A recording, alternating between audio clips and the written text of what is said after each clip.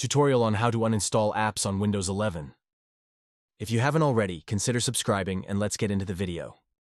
First, click on the search button. Type on Add or Remove Programs.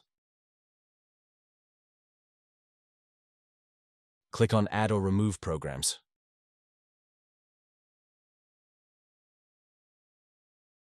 Find the app you want to uninstall. So for example, I want to uninstall this app. Click on the three dots. Click on Uninstall. Again, click on Uninstall.